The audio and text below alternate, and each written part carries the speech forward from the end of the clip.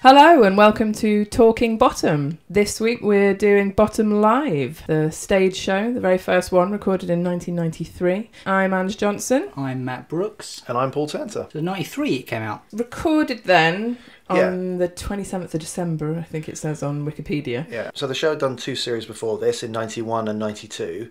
Then they had the live show in 93. I don't know how many shows they'd done before they did the recording at the theatre in Southampton, but that is obviously the recording that the majority of people would have seen. Yeah, this version. I know they did a big one in Hammersmith as well. Did you guys see the going live appearance of Rik and Ade? To promote this I kind of remember that from the time, but I've also since rewatched it on YouTube. It's on YouTube. It's well worth a look. We'll put the link. It was actually the very last episode of Going Live. So was it really? They could have called all the kids cunts. Oh, and it'd been fine. Yeah. They could have burned the house down and no one would have been able to do anything about it. It was an unusual choice, it seemed, to have, but I suppose it was Hangover TV, the same as any of those kids' programmes been. So the target market wasn't the kids, it would have been the parent. People don't know, it was a Saturday morning show on BBC or ITV, I'm not 100%. BBC One. BBC One. It was a kids' show.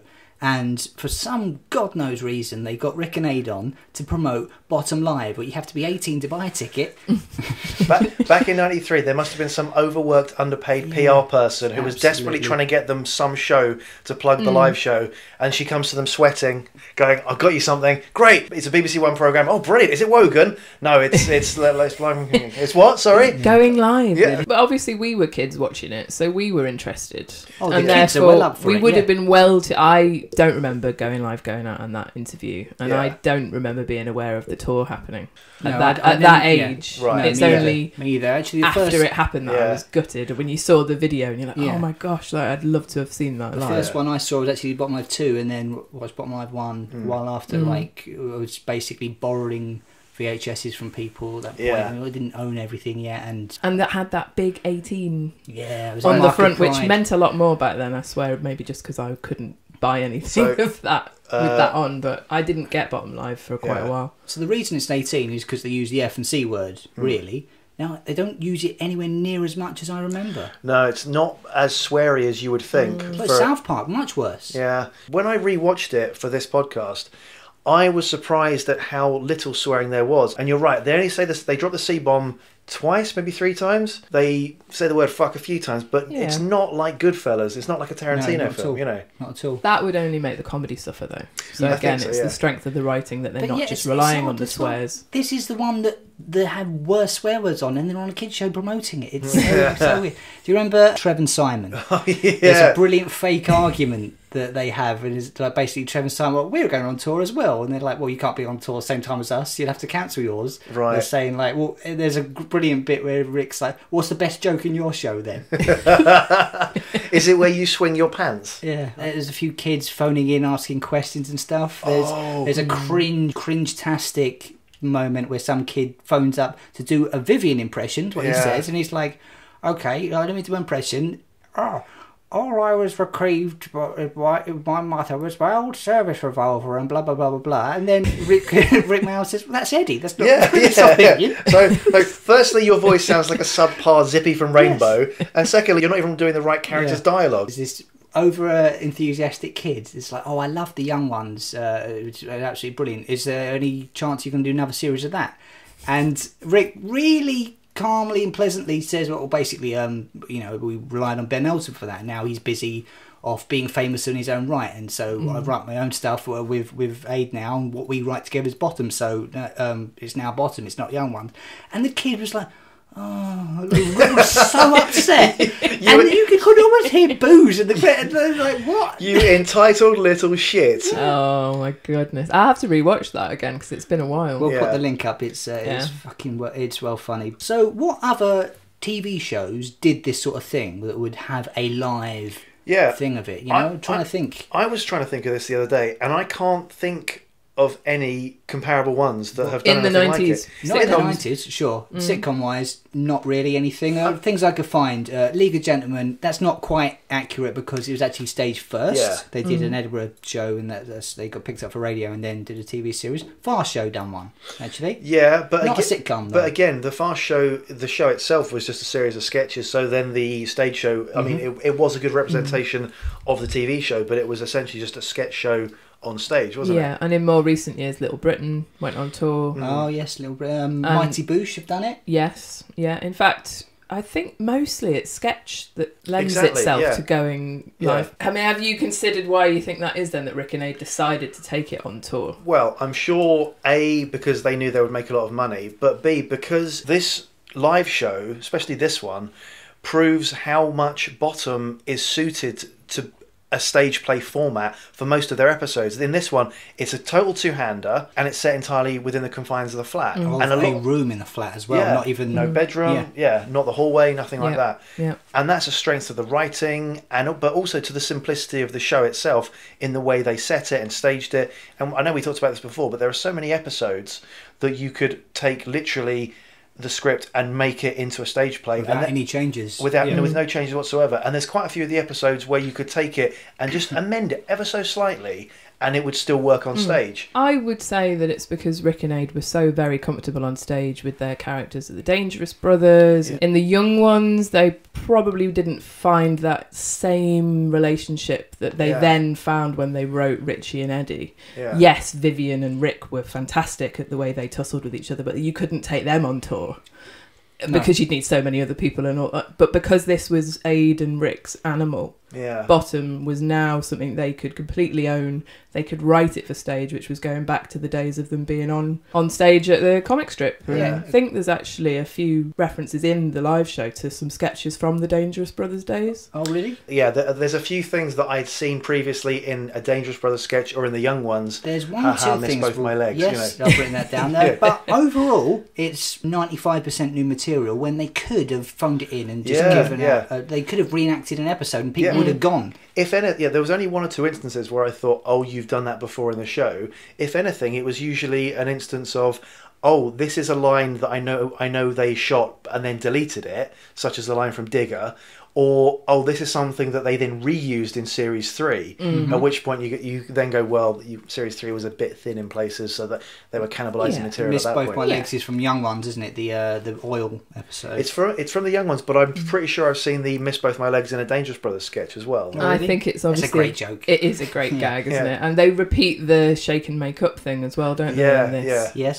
And great gag afterwards, so they're obviously not afraid of repeating good material, and they seem to delight in it, in fact. But I would also say that some of the sketch sort of elements of how they used to perform beforehand, they were probably feeling frustrated not to have the live audience in the same way when they were filming Young Ones and Bottom. Like, obviously you've got the audience, but that's the joy of watching Bottom live. You can really, really see how they feed off that audience energy. Absolutely. I mean, they are both great showmen. Obviously Rick is the absolute consummate show-off, but both of them, the way they interact with and feed off the audience is fantastic. They do it in character as well, which is brilliant. They get annoyed and frustrated that the other one's getting laughs, and we're like, stop talking to the ordinary people and things like that. Which shows what that is an exaggeration of their personalities, is how they've written the characters in the first place. But they're so comfortable on stage that it doesn't faze them at all to just completely go with it, and completely at home with it. Not a single fluff of any of the lines ever, unless they're in deep. I mean, in Bottom Live, it wasn't quite the same as when it goes further down the line on the lives, and they were actually writing in these sort of ad-libs and fuck ups. Definitely wanted to talk about this.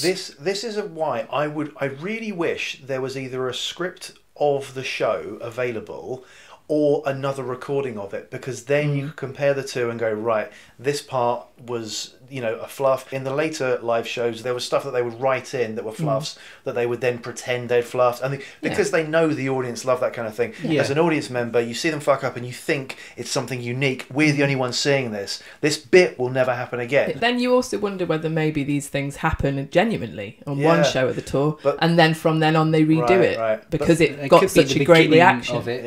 I saw the fourth one live in person, and there's some stuff that was in the DVD as well, word for for word, exactly the same. Right, yeah. And it really took it away from it a bit, you know. And it shouldn't, should it? Because the rest of it's scripted, and of course Yeah. it's funny. So why not have it written in? But it takes away some of that magic. But on the night, I mean, you can see how much the audience are just absolutely delighting in the fact that a fuck up's gone wrong, or someone's forgotten their line, or putting it on. There's a sense of like excitement watching it, because you know, as a kid you kind of go to pantomimes and stuff, so you're aware of what the live performance of the show is like. Yeah, it was very panto actually, yeah, isn't it? And like, you know, it opens with the shots of the theatre and those fucking bozos in, it's the in only the one that audience. does that as well. All the rest Yeah. do away with that. I think that was kind of a thing of the time, how they used to do it. And you know, Richie and Eddie are very timeless the way they're dressed. Yeah. But the audience fucking aren't, are The they? audience looks so 90. I mean, Yeah. in fact, a lot of them look late 80s. I know it's like Yeah. 93. They don't look like they're being to bottom. There's some like middle-aged housewife type people Yeah. who are fucking cracking up. You know, right, that's great though, Yeah, don't you think? of Like, course it's it's lovely great. to see Yeah. the age range in that Yeah. audience. through constant overwatching of that video through the 90s, I came to know not only by heart a lot of the show, but what those pricks at the beginning said. And I grew to hate those people who were Yeah. interviewed at the beginning. Firstly, because they were the fan representation of the show Yeah. that I loved, and I thought, no, that should be me they're talking to. But also, It's a little bit there's one of ruder, a them. little There bit is no fairer." better physical humour. Get your fucking words out, you fool! I just think they're ace, just absolutely excellent. Oh, So- fuck off! The thing of it is, of course, those were the best ones. Yeah. What did you throw away? Yeah. Well, maybe they were the best of a very bad bunch. We'll never know. I wonder why they chose Southampton, not Hammersmith, to film. I think it must be a practicality of the venue and getting cameras in Yeah. and stuff like that. It doesn't have to be the best audience, the biggest place. It's just what it could fit in schedule wise. Yeah. You know, it's I suppose we've not touched upon the fact that lots of stand-ups went on tour, and that's how you made your money, and even more so now, but that's how you make your money, isn't it? So it is unusual that a sitcom duo did it, but it isn't that unusual, because I think in Steve Coogan's The Man Who Thinks He's It, there was lots of little that was great. lots of little cutaways that they're had all the jokes, audience. aren't they? It was They were tongue-in-cheek cutaways, scripted specifically for the video Yeah. and in between. So it was a very 90s thing that was again a bit of a delight to watch when the you got the Live and video. Lewd. You see, Live and Lewd, it had Steve Coogan dressed up as the audience members. Yeah, Oh, right, the okay. disguise. Yeah. Most British sitcoms that had done something outside of their sitcom format up to this point, it was always we'll do a film version of it, and 99% of the time it would be shit. So On the Buses, Rising Damp, League of Gentlemen. League of Gentlemen, terrible. I mean, I know that was after this, but usually What, the film? Yeah, it was we'd do a rubbish. film version. Yeah, I like the League Gentlemen, but The film? the Oh, no, the film film had is not some good. very, very bad moments in Yeah. it, but I think it had some good ones as well. but interesting that Rik and Ade went for a live show rather This than a could film have been version. a film, actually. This plot in heavy inverted commas, Which they do say as they well, mention don't they? themselves. Yeah, fair enough. But yeah, to be honest, this could have been stripped right back and been an episode lengthwise. You know, the pacing of it is very fucking slow. You know, it's very slow, really. yeah. As a result of having to stretch it out. Yeah, it's a reasonable bottom plot that could make a good 30-minute episode. And as we've always said, most simple plots work. But obviously, it's elongated for the purposes of getting in a lot of gags, and also to allow for interaction with the audience and for sections of overacting. But also, it's got some little bits in there that are essentially little sketches on their own that you could take them out and drop them into another show and so forth. Some of the fights are sort of good little set pieces. But as I say, there are little bits that are kind of like Rick's part later on when he's talking about French newspapers and the pullouts and that kind of thing. That's almost like a bit of stand-up to the audience, because at that point he's addressing the audience and he's almost broken character. And that's like a little bit dropped in. It's a wonderful little monologue about like the classy birds and the models in the Observer supplement. It did occur to me how many of the lines that I quote from Bottom today disproportionately seem to come from this live show. Things like the Special K line, it keeps you fit and it makes you poo regularly, your shit looking like it came straight from a Canadian logging camp, and referring to going to the toilet as being on the plop. Now, I realise all three of these things are referring to shitting, but that's probably appropriate because the show is Bottom. Well, it's weird how much you forgive the lack of plot in these live shows. Them addressing it, I think, helps a lot. But just basic story structure type things. How you start off, you start with the status quo, life as normal, and then an inciting incident starts the story going. The inciting incident, I suppose, is the delivery of the mail. Yeah. That takes a while to get fucking to. half hour in. Right. That's a long time. That's really sloppy. And the show itself is about 100 minutes long, isn't it? So, and that's the length of a long feature film. Yeah. It's including credits. I think it's an hour and 45 minutes or something. It's it's a long old show. It does feel like it's dragging in terms of the plot development, but when you're there watching Rik and Ade and just enjoying it, like it doesn't feel like it drags because everyone in the room was just there to see Rik and Ade live anyway. As you say, they could have literally come on and done a karaoke version of one of the episodes they'd already written, and everyone would be just as happy to watch it, probably. It's weird how they kind of set up a bunch of traditions for the live shows that are in the first one and then in every single one.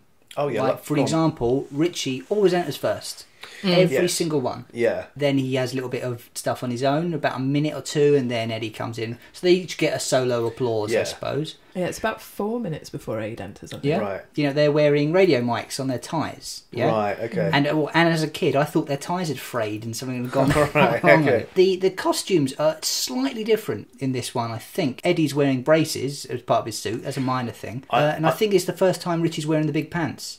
Okay. I think. I'm not sure. Like, he does wear big pants, but them coming out over his I see. his So, short, over his shirt and stuff. That's in series 3 a lot. We've seen him wear big pants already in series 2, like in the Digger episode. Yeah. But he hasn't had them pulled up over his stomach. Yeah, Right. absolutely. Okay. I think that's debuts here. I'm not 100%. I should have looked that up. Maybe if I was doing a professional podcast, I should have done. I know what you mean. The characterisation of Richie having his underwear pulled up is probably something that came from the costume department somewhere between series 2 and the live show. Eddie's got his wedding ring on again. Fuck that. Oh, has it? Yeah, I was going to mention that as a little niggle. I didn't know. I wasn't looking at his hands that closely this time. Yeah, Ade's wearing his ring throughout. Oh, okay. The whole thing. Maybe he doesn't trust the security of the Southampton Theatre. I'm not leaving it in there. The set's very good, isn't it? Particularly when you consider the set on series 3, which isn't as good as the series 1 and 2. It's been very faithfully recreated, and it's bigger, larger than life. But I wonder whether it wouldn't be the same production team, would it? Surely, because it's not the BBC that have put this on tour. Yeah, I don't think it would have been the exact same, but they probably would have had some kind of, input. Hey, can I get a list of what you used, or can I look at the designs or something? It's really, really faithfully redone. Also, the one in series 3 looked and felt a little bit cheap, whereas this larger version to give them more room, very faithful version to the original. Elvis is there. Different picture of Elvis, but there's still Elvis in a frame. They can change Elvis every now and again. That's fine. But, like, everything in there very good, functional. The fridge has the smoke coming out of it. There's the gag with the plant where it drops and smoke comes out. Everything on stage is very effectively used. Yeah, and early on you get the sparks flying as well, don't you, from Rik, like kind of trying to sort the electrics. Even a window for which Ade is able to jump out, which I thought was a lovely touch, which is a shame they never did more of that in the TV show, considering that's where they could have probably done that more, I suppose so, yeah. Because you'd think it'd be harder to do the cartoon elements live on stage. They do pull it off. Then what do you think they use Special K for? Would they have needed rights for that, do you think? Do you know? I guess the demographic of Special K is so not Richie and Eddie, they used that for that purpose, you know what I mean? Those Special K adverts in the 90s were famous. They were. Famously annoying and very, very shit. Really smug people would eat them, so I suppose Richie would kind of think he's that type of person. Like the way he tries to eat you with a knife and fork. Did you notice that?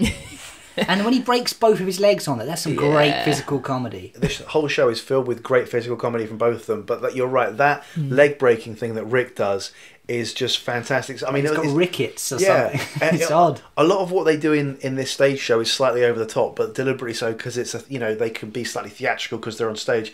But that is just, and the way that Rik commits to then hobbling around on the sides of his ankles, it looks basically. painful, doesn't it? Painful. Yeah. And then when he's he's smashing the hell out of the brick, and then he moves it behind the table to give it a few punches, obviously where he swaps it out for the broken one, which he holds together. And the use of the stage when Ade does that fantastic run up to help break it. Yeah. When you watch this for the first time, were you aware of when they put the teeth in their mouth? Because I remember watching it going, I can see Rik putting something in his mouth. I still can't see when Eddie does it. Okay. So, but Rik puts it in his mouth quite early on, and then still delivers quite a few lines with it in his mouth. Sure. but without you hearing that he's got something in his mouth. And then they get to the bite and, have So to the spit tooth out. gag, that's also reused in dough, Yeah. isn't it? The spitting out, spitting out, spitting out, spitting out, spitting out. The scrambled egg prop as well is sufficiently disgusting, yeah. sort of like a skid mark on the side of the newspaper. What can you tell me what a sausage that's been digested twice looks like? A lump of shit. Yeah. I mean, he paints a wonderfully visceral image of everything that's in that fridge, doesn't he? A yogurt reference that I think is almost a callback to the doesn't taste like banana and Yeah, pea. and there's a piece of useless human excrement in there, but that might actually just be Graham Taylor. Graham Taylor, who's a footballer. Who, well, at the He time, was a manager. he was the England football manager I who see. was getting like a lot of shit in the Okay. press. So that was like the topical gag for the current day. And Doesn't translate now. There's a couple of those, not too many. there's Graham a cricket Taylor, one as well, isn't there? Mike Gatting, Yeah. and then there's the Saddam Hussein will dump you on the Kurds. Which Okay, well, I think that one's not so timely. That no, going like that would have a bit of shelf life at the time because the it's a Iraq War. historical Yeah. thing as well. People will remember that more than a football manager. The reference to the hotel in Scarborough, when they say, oh, better than the hotel we stayed in Scarborough, I got that joke at the time. That was because there was a hotel that had basically fallen into the sea because the cliff had collapsed. Oh, I Yeah. didn't know that. I just thought they were taking piss out of Scarborough.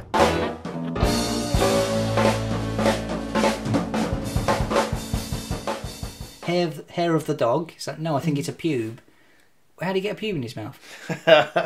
Is he sucking himself off, or is he putting his Flat's filthy in it, so... Yeah. Why is there pubes hanging about? Well, I suppose he's From the half bin? naked in the living room. He got the Special K from the bin, so maybe he'd been trimming his pubes and thrown them in the bin or something. I love that again in the world of bottom, the bin is a source of all nourishment and food. Yeah, it's like you've made a conscious decision. This is no good. I'm throwing it away. But then later, oh no, maybe I'll change my mind and go through I it. mean, it's essentially like a sketch, the breakfast sequence, but that's the first time in the show that any of them actually acknowledge the audience, which is after Richie passes out and Eddie slaps him. He does the, oh good, he's coming round. That's the first sort of nod to the audience, and I think probably for the audience is the first indication of, oh good, they might do a few asides here, they're going to acknowledge that they're in a show. That. Oh, what was that? Oh, nothing, just to the side. Yeah, So exactly. I told you before, do not talk to the ordinary people. That's that bit, isn't it? Yeah, Yeah. they love playing with the fourth wall breaking, don't they? Because it's the first time that you're actually getting that response from the audience properly from their reactions. Yeah, because Richie's normal monologues and Flights of Fantasy are adapted to him literally talking to the audience. Yeah. Normally, it's only Eddie who will break the fourth wall with a little look and go, Yeah. but they both do in this. They Were we talk. going to do the plot, by the way? Well, shit. what plot? Actually, Should no. we do that? No, I suppose we can. Just to sort of- I'll have to read it from Wikipedia, though. Following a weekend lock-in at the lavatories of their local pub, Richie and Eddie return to their flat. After they unsuccessfully attempt to prepare breakfast, the mail arrives, containing a letter and parcel for Richie. The letter is from the solicitors, which Eddie is left to dispose of, and the parcel contains a blow-up doll Richie ordered without his flatmate's knowledge. He bribes Eddie to leave the flat so he can be alone with his new friend Monica, unaware that Eddie has opened the solicitor's letter and discovered that following his uncle's death, Richie is now owed £15,000, which he wishes to claim for himself. That's where they should end. And here we go, let me just take another deep breath. The second act opens with Richie having trouble with Monica. Ultimately, he accidentally attaches himself to the doll with superglue. Yeah, so this is a synopsis. This isn't the plot. Yeah. Wikipedia. What are you doing? Eddie returns intending to kill him to claim the £15,000. He helps remove the doll, then tries to poison Richie, albeit unsuccessfully. When Richie So himself... this is the last 5 minutes now they're talking about. When Richie himself reads the solicitor's letter, he discovers that the £15,000 is actually a debt Richie owes, as his uncle never paid it during his lifetime. He resigns himself to suicide, but not before Eddie has tricked him into signing a marriage certificate, assuming that such a bond would entitle him to the money. The play ends with Eddie realising his mistake, and the pair apparently electrocute themselves to avoid paying the debt that they both now owe. Fucking I thought hell. we said this was a short plot. Yeah, this is, that's not a plot. That is a synopsis. That's horrific. It's not concise, we're is it, at talking. all? It's essential. The plot is that the mail comes, solicitor's letter arrives. Eddie mistakenly reads that it's £15,000 owing, not owing, but in debt. Yeah. And then tries to kill Richie. I mean, Wow. yes, there's all the Monica stuff, but that is That's actually a the B plot. subplot. Yeah. That's Yeah. the subplot that Yeah. Richie's trying to get his Sure. end away with I like the the blow-up fact that doll. they're both trying to get rid of the other one, which that's a classic farce type Yeah. thing. Yeah, some of the exits are a little bit forced, aren't they? Oh, it's absolutely a practical thing for them to have a rest, isn't it? Obviously, there's Yeah. one moment as well when they're having a little bit of an argument breaking character and stuff, where Rick actually walks across the stage and grabs a glass of water. He does, yeah. And then, they even say, it's a good job these towels were here and things. You know, they're breaking the fourth wall. People don't care, but they've obviously written in, like, I want to have a little break here. Well, and also just the plot. I think you've got to have Rick leave so that Ade can ring the solicitors, and that it is part of the plot, but it's really like, suddenly my things are on fire and I'm running out the room. Yeah, and usually Richie would hang around and moan about it rather than run out the room. But there are sometimes some elements that you look at it and go, this feels a bit like British farce, not necessarily shitty run for your wife kind of like. And I know a lot of those are like, whoops, there go my trousers. And I know some of this does involve Richie walking around with just his pants off. Yeah. When Rick comes back in with his trousers off, obviously the audience love going mental for that, and he really, really eggs it up, doesn't he? Like all his little like moves as he runs around the set. I mean, like, you even forgive, when Rick first comes on at the beginning, you forgive the slightly cheesy round of applause just for an actor walking on because it's Rick and because it's Bottom. There are a lot of cool bits of Rick and Ade, both being the characters, but without having to say anything. It's through the sounds and through the movements, you know? What Eddie's ones? Like, he has his laugh, doesn't he? Yeah, okay. When he's reading the Sunday Jugs and he's doing but like, that's Eddie being Eddie, and then Richie next to him with the wonderful slow lowering of the broadsheet newspaper with the disapproving eyes. I love Richie's pronunciation of tabloid, this disdain of it. Sunday Jug. For some reason, Eddie was desperate for a shit and then gets the newspaper and completely forgets and sits down for a little while before then he needs to. He's been distracted by the jugs, hasn't he? I guess it does make sense. Considering how keen Richie usually is to get hold of any kind of pornographic material, he is quite willing to let Eddie have the Sunday Jugs whilst he reads the broadsheet Sunday papers, isn't It's a bit of a role reversal as well, where Eddie has a little flight of fancy, flirting with the girl, while Richie's being more serious. Yeah. But again, it's Richie taking the stance of, I'm going to read the very proper paper, thank you very much. I've got the Observer, you've got the Sunday Jugs, I'm better than you. When Eddie leaves the room quickly, because they've turned the page, they've seen something incredibly hot on the paper, but he then reacts like he needs a shit, and we know that he needed a shit because he was talking about needing a shit. I, for ages, thought, and I think some of the audience thought as well, he was going to go for a wank. He was going for a wank, yeah. But then when I rewatched it this time, I thought, no, he probably is going for a shit. But then when he says, you're not going to want this newspaper after I finish with it, again, I'd always taken it to be, you're going to jizz on it. But now I wonder if it's, we've got no toilet paper, I'm going to wipe my arse on it. Right. They say as much, I need the papers to... Right. I have watched that and thought the same thing, but I do think they're going for the shit. But I mean, I don't know, I haven't got the male anatomy, but does sometimes, it's all kind of hooked up, and then if you get overexcited, you might, because he was holding in the shit, and then suddenly shit. Diarrhea does not induce erections. No, but the other way around, if you get overexcited and you've been holding in, I don't think so. I don't think so. No, would it be like suddenly like, oh fuck, now I'm coming, and now I can finally.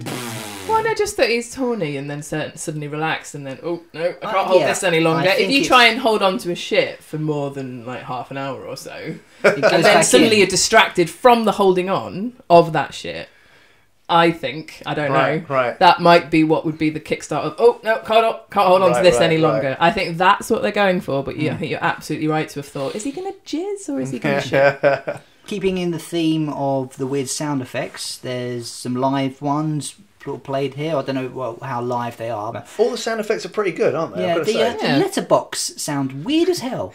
I think, is that on purpose? Because it must be. So they hear it and they deliberately react slightly oddly, as in, what is that noise? So we hear it, and then when he says that's the letterbox, that's kind of the payoff because we're not sure what it is. Yeah. Sure. Did you feel like, obviously this was 1993, so before Roy Castle passed on, did you feel like he was a bit of a, why is it like Roy fucking Castle with such venom from Rick on that? Had he done something? I can't. I don't know. I did wonder about this, mainly because only the other day I found on YouTube, on the Rick Mail Scrapbook YouTube page, which I recommend you check it out. It's got lots of good Rick Mail stuff. There was 2 clips on there that caught my interest. One was Rick Mail winning Best Comedy Actor in the 1993 Comedy Awards, beating a fuming Richard Wilson.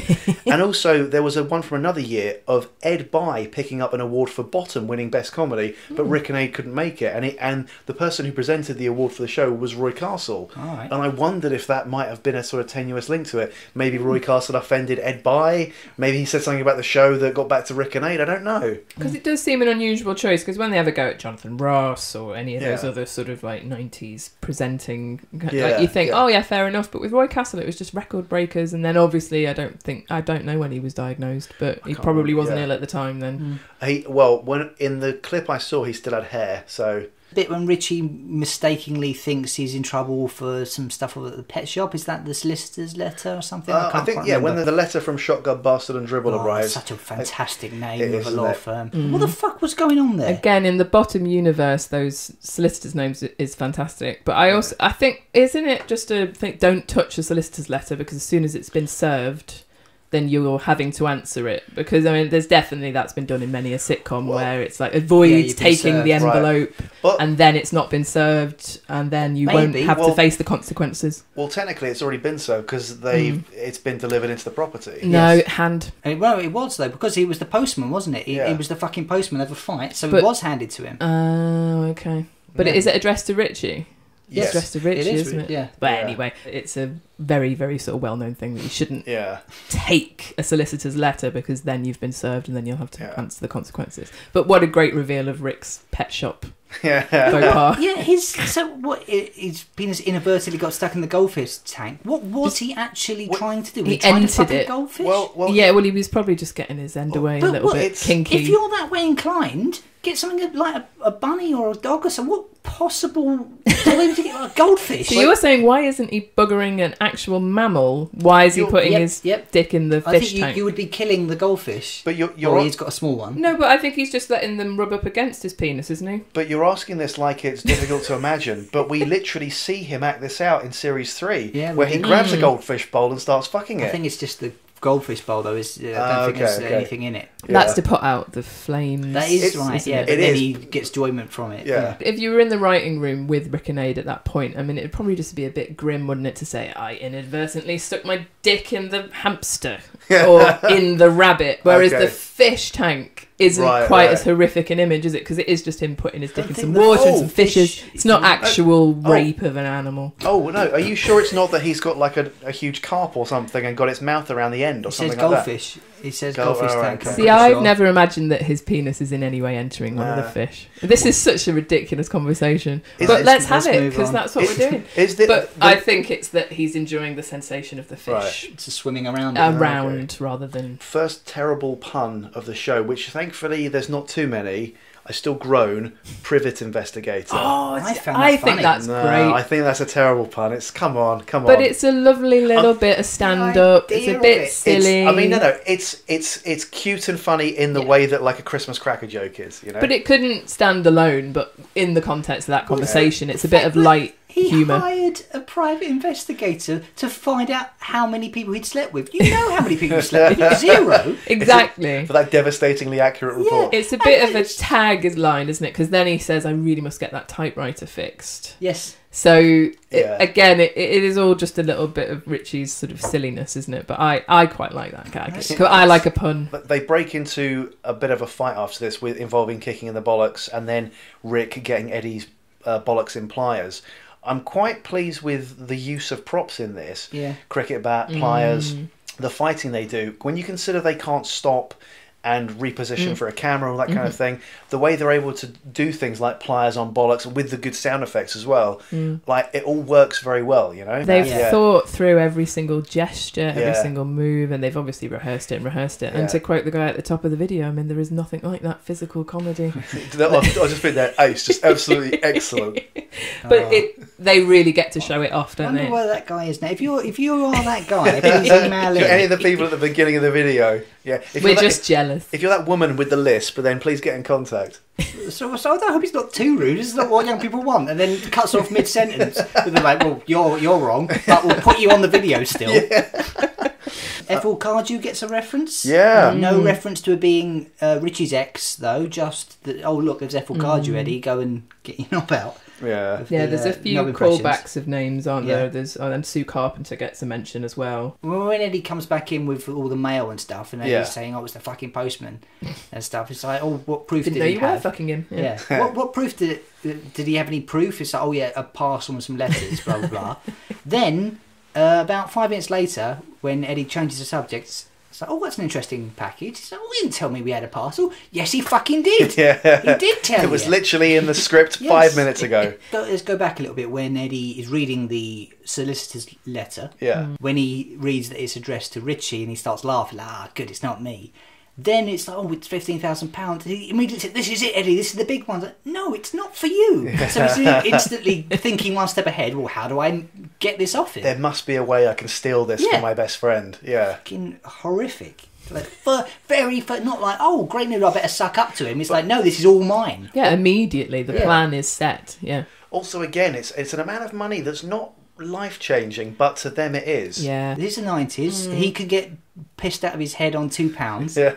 Yeah. But it's just so pervy when you watch it back now. I don't know if it's just me watching it in the sort of light of post-90s feminism, but like just talking about their knockers hanging out and how much like they're actually just ogling the women. Like I think in the TV show it's never like struck me as dirty and filthy as when they do in the live show. I mean, there's an obvious comparison. Like Richie is literally treating a woman as an object. An object as a woman. No, which one am I talking about? An object as a woman. Yeah, she's an object as a quite woman. literally an object as a woman. Makes the joke. There's not enough women in comedy. Yeah. I mean, this is a which is funny. This is a pre-internet, pre-porn readily available world. So it's a world where they have to go to the newsagent to get stuff off the top shelf if they want to see naked women. Where would he have ordered this from? I guess off of a porn mag or some. I guess back end. maybe. Be another one of his sort of like I've always back found of the newspaper kind of things. I've always found the expression on sex dolls fucking funny. That sort of startled. Yeah. What were you talking about? It was Ade being perverted. So it does it several times. So there's obviously it's a funny little bit with the newspaper and the Sunday Jugs. That's it, yeah, and then again with the idea of the knockers hanging out on the beach for the Bahama competition. Yeah. Well, it's interesting you mentioned perversion there, because there was a look that Rick pulls in this, which is his 3 looks of innocence behind Eddie when he's trying to act all sort of, what, me? I don't know what's going on. But then the look of perversion he pulls when he's finally got the box. I love that though when he says it's a medical nature. Supply. Yeah. I've not seen Richie that perverted since Lady Natasha was about to knock on the door, you know? That was peak pervy Richie. The amount of effort he put into his pseudonym. Richard McRitchie. As a Scottish relative. No one ever figure this out. How suspicious is Eddie's phone call to the lawyers? Excuse me, just want to know what a next of kin is. How do you do that? And also, what would happen if he should stop living? Okay, yeah, sure. Love how obvious all of that is, but it's just so joyful, especially, and also just simple, just sort of like, and good bastard. Yeah, lots of lovely little lines. There's a dated joke there that people may not get. And J.R. Hartley, it says his name. That was a Yellow Pages advert as an author. In '93, how far away from the Yellow Pages adverts were we? Were they still going?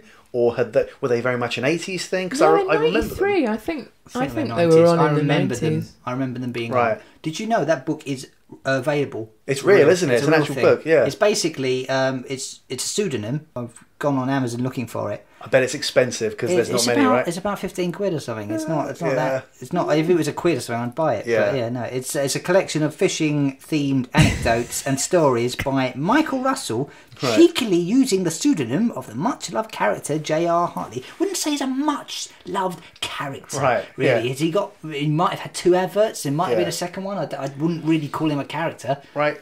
Considering that gag where he says, my name J.R. Hartley, it's a fairly sort of gentle gag. It gets a bit of a laugh. I feel that the follow-up, delight to send a signed pic, ... and a test tube of my love juice should get a bigger laugh than it gets. That's brilliant. It just gets buried in the J.R. Hartley moment. Like, how wonderfully horrifying is that? I'm going to send you a test tube of my semen. It's like, that J.R. Hartley, wow. Can you please do my 2... Can you please send me some spunk, please? Please, and a signed picture as well. Fucking weird. Gustio Wimflap. One of their other many friends with weird names that do weird things. That's so it's a story point of that Richie needs the pump that is there. It's fixed there and it can't be moved from there. They even spell it out as much. Why the fuck would someone go to someone's house to set up? That's what doesn't really fly, does it? But I think it's in it that he's going to be practicing his human cabaret act. So you've got to maybe think that like Richie and Eddie are the only ones who've got a flat and they've lost a bet, or there'll be any number of reasons why Gustio Windflap is owed the space in their flat. Yeah, but practice. It's a great bottom universe name, Gustio Windflap. But the whole story that they paint about Gusty. Yeah. Gusty. Also, the whole story that they tell about him is the opportunity to get the first use of the word cunt in there in a way which the audience again doesn't react to in the way you would think. This is the first time we've heard the show Bottom say the word cunt, and in quite a good line. Who gives a fuck about him? The cunt's dead anyway. Yeah. It's quite good. Again, kind of gets a bit lost, a bit. I don't know if it's buried. I think it's almost because he does throw it away, though, doesn't he? It's just literally, who cares about him? Before Eddie leaves, he asks Richie what that smell is, and Richie says eau de toilette. He's put on some kind of like aftershave or perfume which stinks, but sort of wafts at his knob, which always made me think, did you put the eau de toilette on your cock? Yeah, Richie's, I think, put that down there as ready for Monica. Right. That would sting, wouldn't it?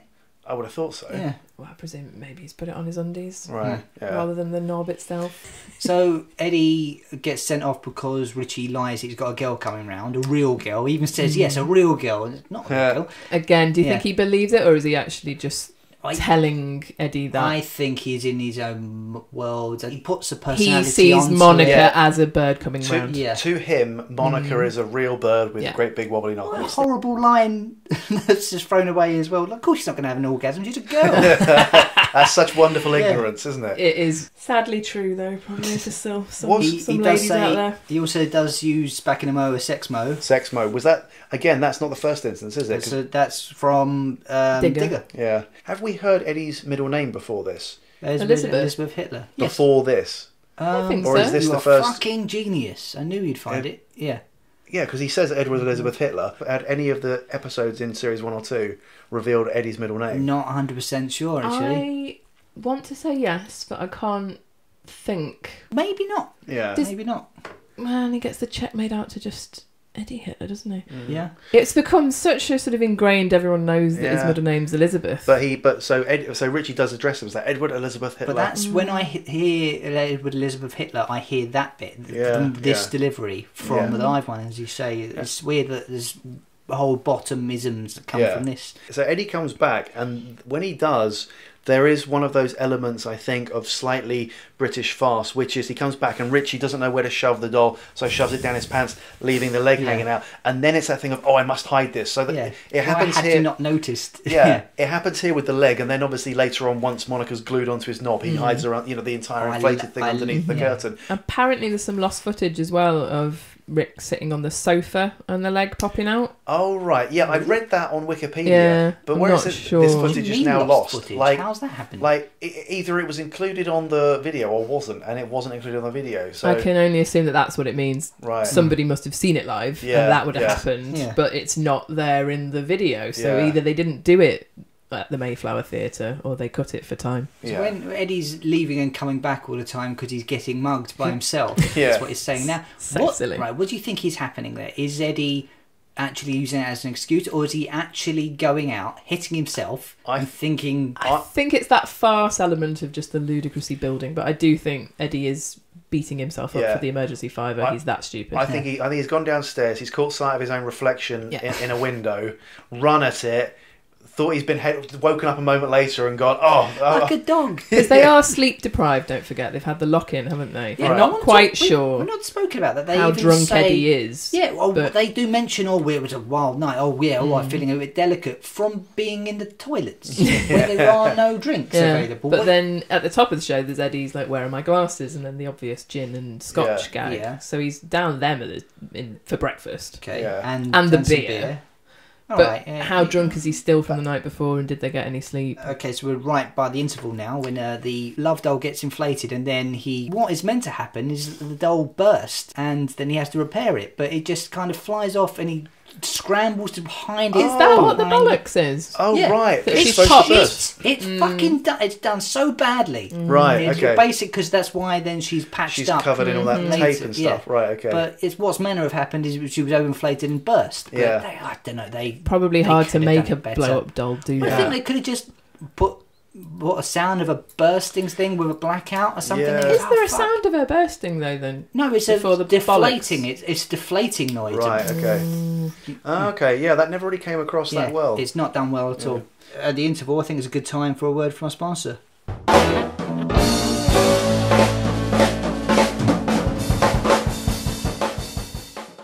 One bowlful of Kellogg's Special K has half the amount you need each day of these 8 vitamins and iron. No wonder we call it special. Kellogg's Special K. Stay special.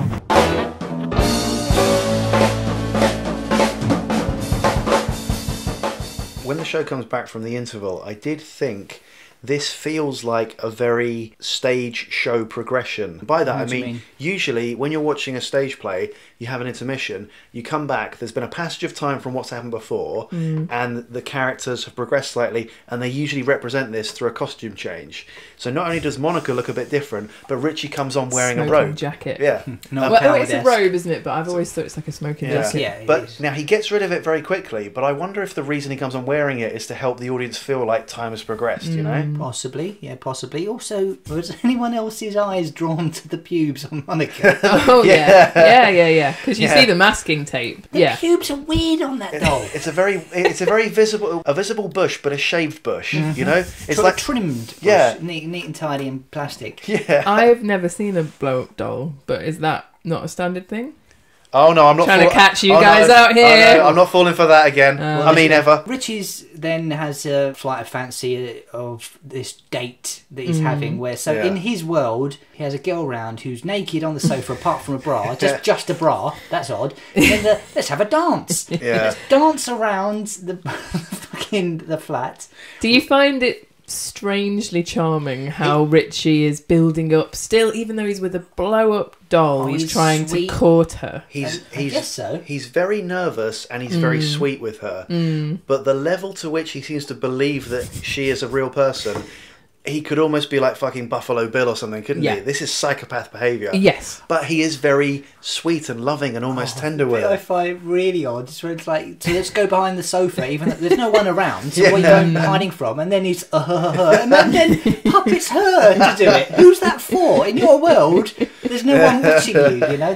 And then Eddie comes back again. He's shit. I know. It's well done. The hand cream thing. You don't see that coming at all. No clue. Why would you? Why would you have put super glue in the hand cream? Yeah. And then even just the coming in and saying, the door's off its hinges. Yeah. So why he's asking about the super glue? It's all very succinctly dropped in, isn't it? The super glue in the hand cream jar is well set up. It's brilliantly paid off, and it's deservedly given a great laugh for it as well. Also, when Richie's trying to get rid of Eddie when he's in this situation, his first idea is, thought about it and we're not compatible as flatmates, go away forever. Yeah. I'd rather burn the relationship to the ground and never see you again than suffer the embarrassment and indignity of being seen to have a blow-up doll on my cock. Yeah. What's odd and fun and nice about Richie and Eddie's relationship is that although it should be mortifyingly embarrassing for Richie to actually admit, okay, it's not a trumpet, it's a blow-up doll, Eddie immediately doesn't actually take the piss out of him and he actually does just try and help, doesn't he? Help me out with this. And Eddie immediately will be like, oh god, it's this again. Did you get the 3 working offices gag? No, I didn't as a kid. Yeah. The orifice. Right, so I had to get my older brother to explain it to me, who then explained, manually. It's orifices. Yeah.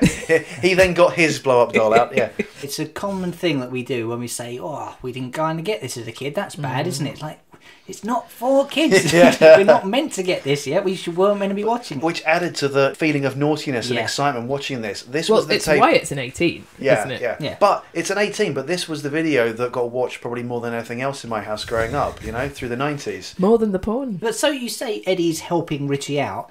Is he just over the moon to be able to hack at him with chisels? He does seem to really, really love getting all the tools out, doesn't he? And having a good go. The drill bit, it's not the most horrific of the tools. It's probably the least painful of the chisel and the saw. Yeah. But his face, Richie's face, the drill is brilliant. Yeah. It's one of his best he ones makes ever it work, does. doesn't he? It's absolute agony. But that whole sequence put me in mind of something that was later repeated in Series 3, which is the thong sequence, where Eddie uses the welding torch and a hammer to essentially punch into Richie's arse. And that joke's actually ripped off in Bottom Line 4. Right. Yes, it They is. have Yeah. the elastic thing. Yeah. Yeah, it's weird, isn't it? It's like, are they ripping themselves off, Yeah. or are they just reusing material, which I a think lot of comedians and acts do. Yeah. Like, Yeah. I mean, you know, some stand-ups will go on doing the same act for years. So it's just because it's been committed to Yeah. film, and then they want to go with it again. And Yeah. if you do it too much, it would be really frustrating. But I think for me, it just feels almost like they're just calling back. How good is the payoff to, after that lengthy sequence of drilling and sawing, Yeah. to the line, "You've just cut off my knob"? Yeah. Yeah. But that's the most Yeah. obvious thing. Like, you use the 'Cause you're saw. thinking well, it. obviously, yeah. And she hasn't exploded. Yeah. So It's the fact that it's preceded by a very calm. There's just one thing. the ludicrousy. So what is the logic there then? How did he get it detached with a saw?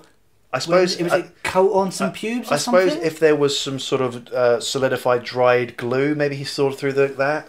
Then when he runs, it's another excuse for him to go and have a little rest. Yeah. He runs off screaming. And then Eddie makes another phone call where he makes a mistake. He calls the amount 10 grand instead of 15 grand. Oh, does he? Anyone notice that? Okay. Oh, I can't say I did. Yeah, rubbish. Ruin the whole fucking show. Oh, why did they bother putting it out? I love goat poison.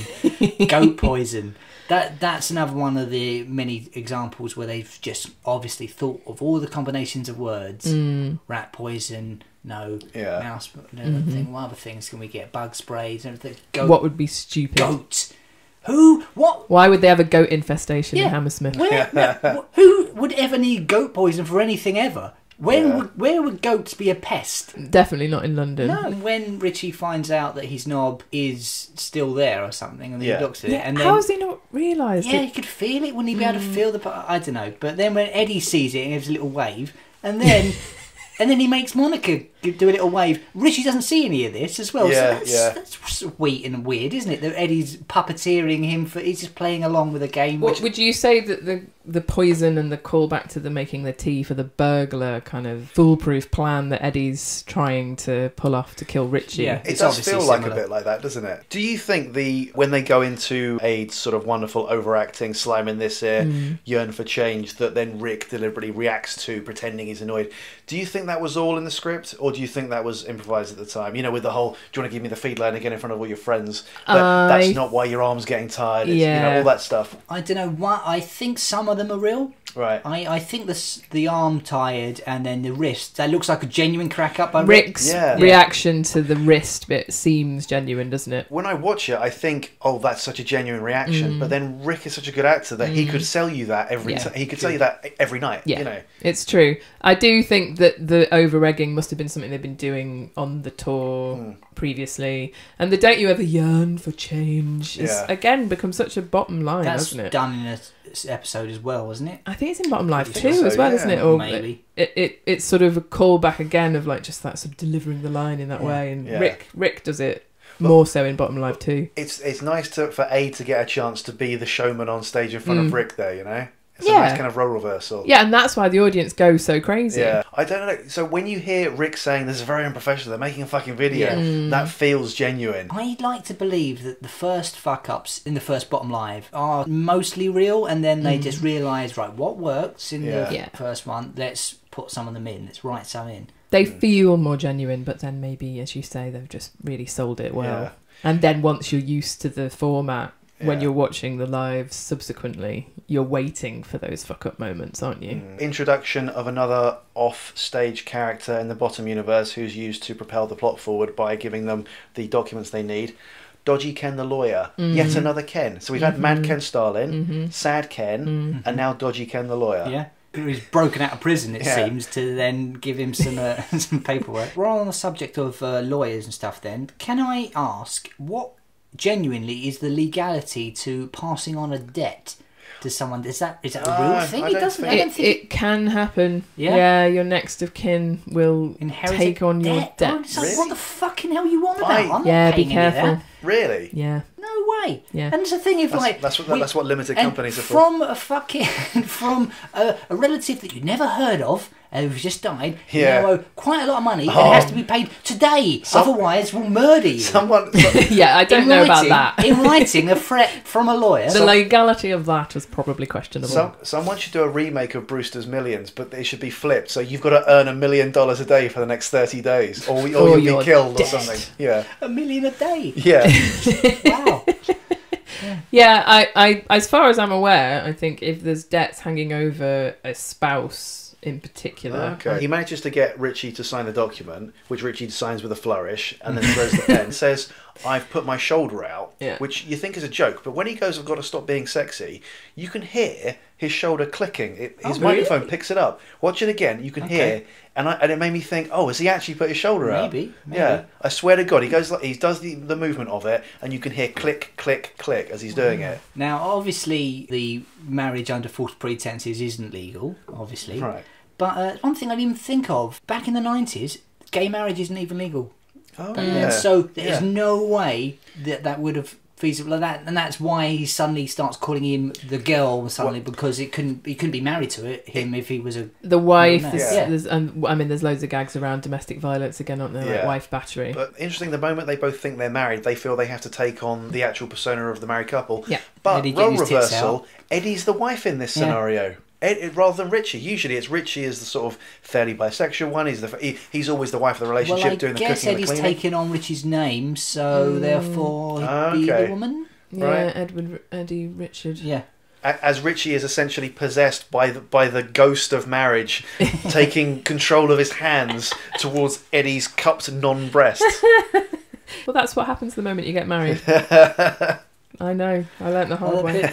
And then there's a bit where I think is genuine, where he manages to get the line out, and then Eddie's like, "Fucking hell!" Oh yeah, the line from the play. But you see, Richie looks shocked. Yeah, like, that's not the line. Yeah, the next line isn't fucking hell. Yeah. So where are you going with this? Yeah. You see him surprised, and then he corpses again, breaks down. That seems very genuine. Yeah. That's Ade making Rick laugh. I do think they must play up to it a bit more when they're filming it. They must do. Yeah. I think they would have written in, this is the bit where we can play. Mm-hmm. Weren't they? It's coming towards the end of the act 2, and it's like, right, we can have a bit of fun at this point. But those classic lines of, they're going to be closed, and all that about the pub. Yeah. Like, they're all scripted, I would when say. he said they're going to be closed, I thought that meant the theatre's going to shut and that's throw what them out. Yeah, I always thought it means the pubs afterwards. Oh no, I always thought they meant like they'll close this place and turn the lights off, Oh no, I think it's that they want to go for a drink afterwards and the pubs will be shut. Okay. Maybe. Another one of the many traditions of the bottom line things. Can you guess what I'm going to say? Go on. Have a wank. Oh, right, Right. Where did this come from? Was it a genuine call out by an audience member one time and then they got... I think the way they've written it, if you've got Richie on stage saying, "What shall I do with my last few moments?" they know that someone in the audience is going to yell out, "Have a wank." Yeah. That's a very good... It's planted, isn't it? But it's not like you do that in Shakespeare or any other theatrical plays. As soon as a character to be or a rhetorical... not to be or not to be, "Have a wank!" Yeah. The whole bollock kicking sequence, great physicality, great energy from them.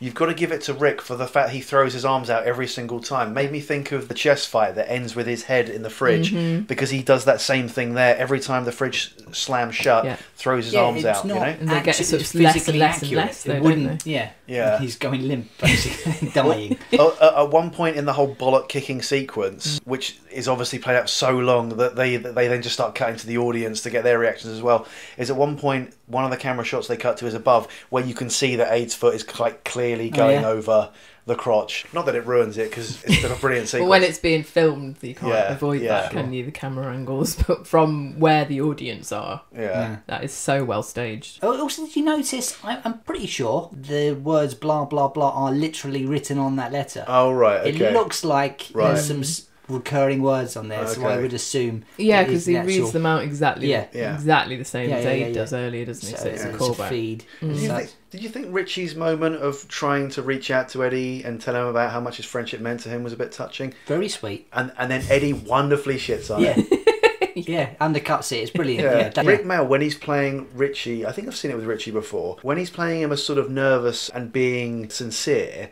he'll do this thing where he goes, this is stupid. He'll sort of look down and go, "This is silly," or something like that. And that's a kind of nice little touch that Rick Mel always did, It's a very human touch, isn't it? Yeah. So he's prayed to God a few times as well. Yeah. Maybe. And love his monologue to Lordy Lordy. Yeah. Oh God, my fucking knees! That's phenomenal. I didn't see that coming at all. Brilliant misdirect. And again, that similar to Apocalypse, where he sort of talks himself into, well, it doesn't matter where I go. Yeah. Appropriate ending, I think. Them both dying. I mean, that's a very usual bottom thing. I say design of the electric toilet, it's used so fleetingly. Yeah. But It's almost wasted, isn't it? Yeah, like the wall's been cut off and it's all like all of that stuff that's dripping over the top of it. I like the hidden electric gubbins in the cupboard that hadn't been opened yet, and it's all obviously there from the beginning. And Ade gives it that kind of nod and wink, the acknowledgement to the audience. Where in the story did he put that in? Because he didn't, it doesn't make any sense. That's something that isn't there in the TV version of the flat, is it? Yeah, no. When Eddie starts counting down, counting up to 5, and he's then 4, 11, 12, like, fuck me, I wish I couldn't count. You hear some of the audience members getting in, 5! 5! Fucking kill him! Bless him, he doesn't know how to count properly, I better help him. Oh, idiots. And I will say, the ending comes out of nowhere. Like, the delivery, the pacing and their energy. After the build. Lines before it. Just like one or two lines, they're just all calm. Oh, but I'm going to what's the time? Oh, we'd better kill ourselves now. And then if it was a TV show, that would be the freeze frame moment, wouldn't it? Yeah. It would be them both. With the electricity filter effect on them. Now, something that I never noticed until watching it this time, the end credits. There's lots of little jokes in there, isn't there? In the credits. There's some funny titles. I wrote down some of the good ones. Like cigarettes provided by or something like that. So there's a stage manager / dole inflator. Right. Special effects / cider. Yep. Sound engineer / decisions. Don't know what the fuck that means. Not a lot / very little is Danny Hucklesby. So I don't know what the fuck he did. Very little, it seems. And truck driver / running around for Pete. Another one. Yeah, there's like some nice fun little credits. They reward the audience with several sort of curtain calls coming back on, waving to everyone. And then that final reveal of a huge note saying, that's it, fuck off. Yeah.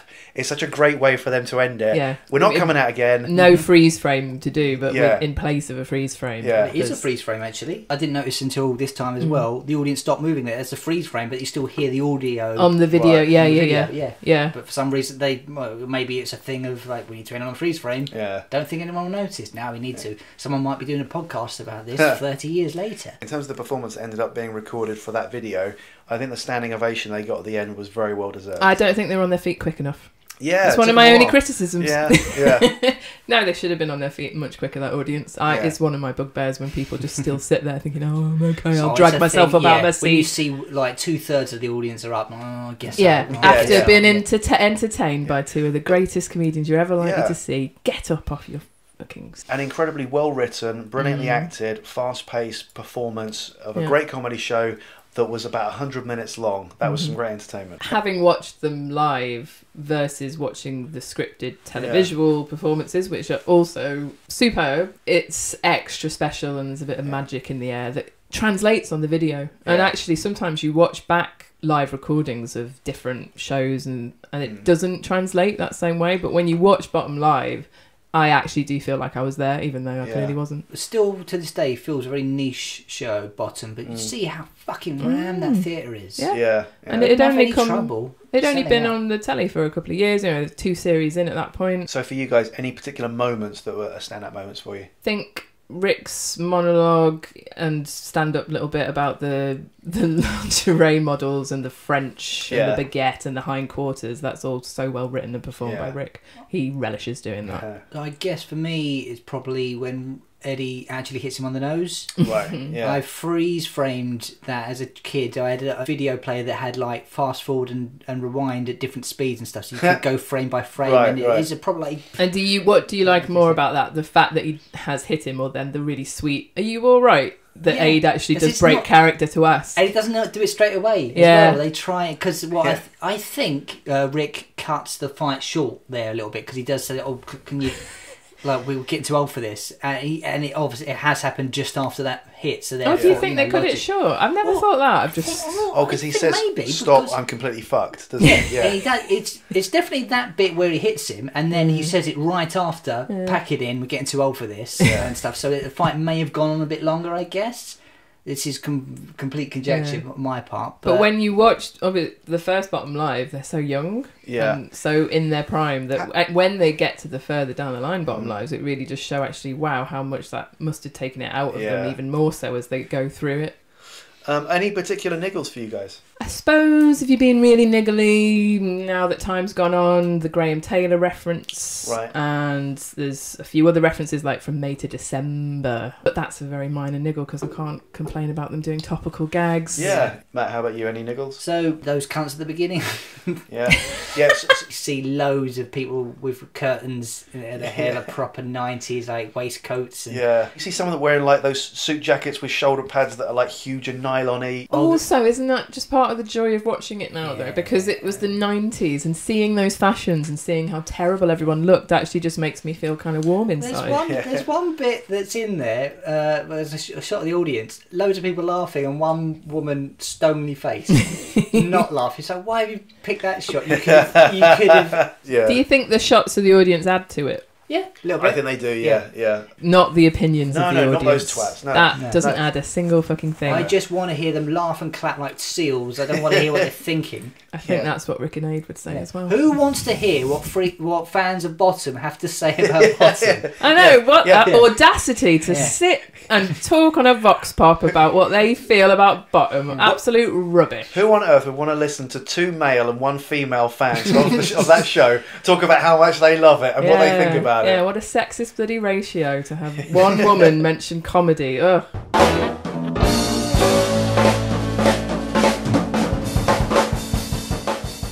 And now it's time for a quiz. What fart noises are we choosing, boys? I'm going with wet fart. Sounds like this. And I'm going to go with sustained fart, which sounds like this. Question number 1.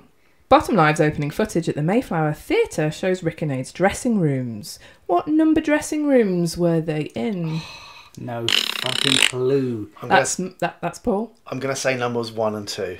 But I want to know who was in which. Oh, okay. Sorry if that wasn't clear. All right. Ade is in 1 because we see his first with the glasses, and Rik is in 2 with the pants. That is correct. So completely Well guessed. deduced. Yeah. I mean, I remember I the love order. the props. The props, we didn't mention that bit. That's good. The gun and the and glasses. And, I was going to ask that, I thought that was too obvious. Yeah. But yeah, the gun's there almost like Chekhov's gun as well, Yeah. isn't it? Yeah. Anyway. All right, on to question 2. Graham Taylor is likened to a lump of human excrement by Richie. But what years was he the England football manager?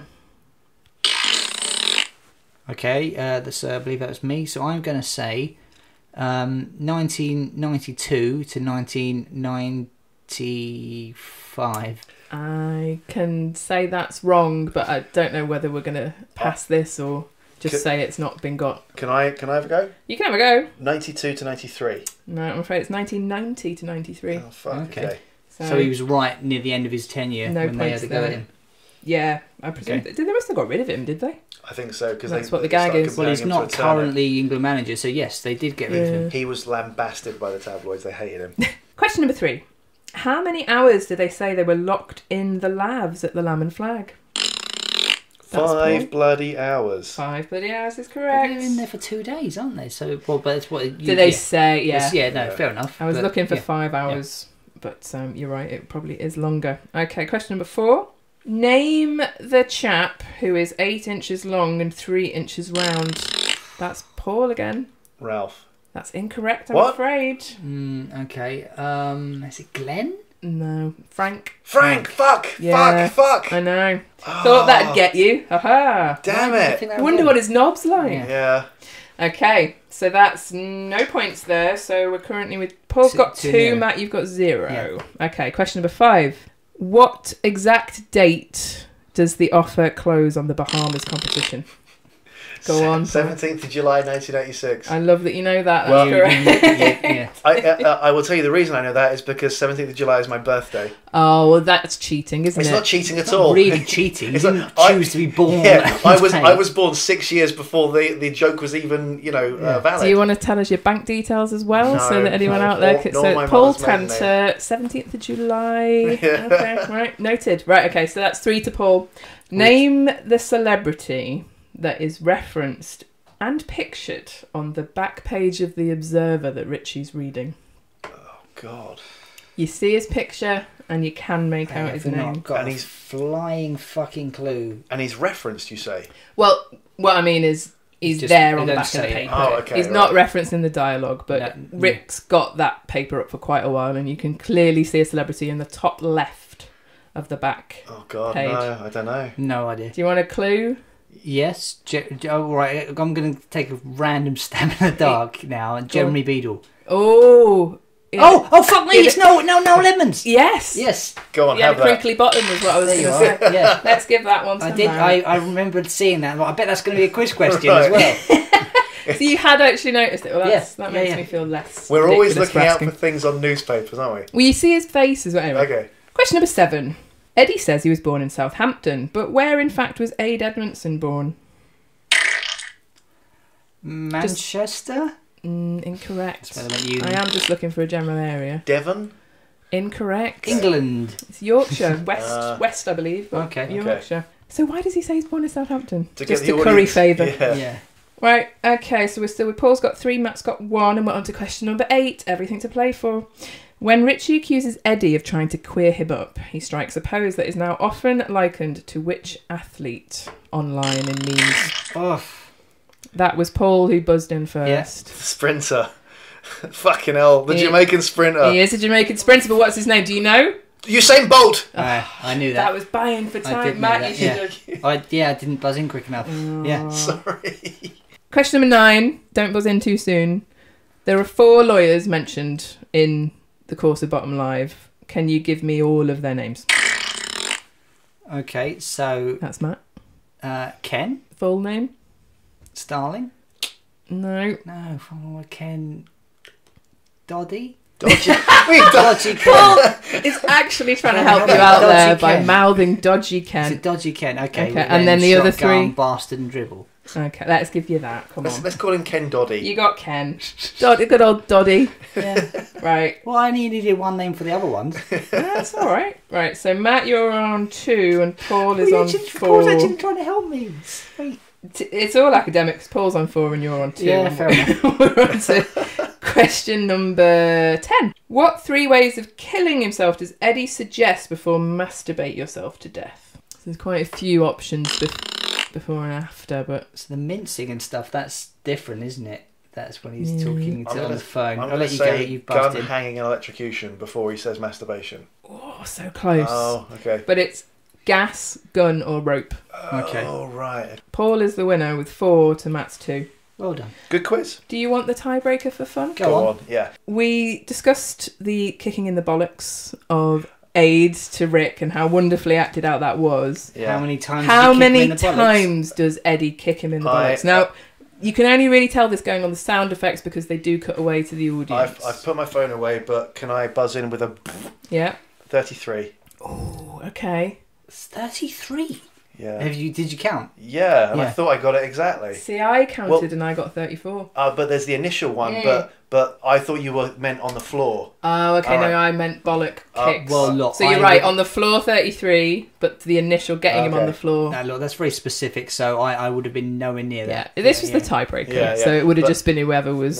No, I did expect that as a quiz question, Yeah. so I did rewind it and watch it, and I thought the way I'll remember that is the age Jesus died. So, this is Bottom Live. We've done it. And finally, hopefully, this will be an end to people asking us if we're going to do the live episodes. For some reason, I don't want to have a go at the fans, but we said from the beginning we're going to do every single bottom thing, including the live ones. And it's the question we're asked most: are you going to do the live ones? Yes, yes, we are. And yes, we'll do Guest House Paradiso as well. In the interim, if you want to get in contact, tell us how much you like the show. We're on social media at Talking Bottom. That's on Instagram, Twitter, and Facebook. That's at Talking Bottom. And of course, you can drop us an email. We're at 11maffakingparade@gmail.com. And also, we're going to put a link to what was it? The live and Going kicking live. Thing. Yeah. Going live. I keep calling it live and I kicking. keep calling it live and kicking. Yeah. Do you it's remember the going live. number? That's because live and kicking was 0891 50 50. That's a What? gay chat thing or something. 50. Yeah. No, this was. It What started off is as 081, then it was 0181 811 8181. What? 081 811 8181. Brilliant. All right. Well, thanks very much for listening, everyone. We'll be back with series 3 of Talking Bottom this year sometime. We don't know when. Yeah. But not too long. Yeah. But before we do series 3, we've got a little bit of a surprise. We're actually going to be talking Bottom with someone that's involved with Bottom. What a fucking novel idea that is. We're going to be speaking with Ed Bye, the director of series 1 and 2. It's a major scoop for us. Yes, we're hugely excited to have Ed on next week, director of Bottom series 1 and 2, and 40 episodes of Red Dwarf, amongst a load of other things, all favourites of British comedy. Very excited. So yeah, thanks for everyone for listening and tune in next time. Take care. Bye-bye.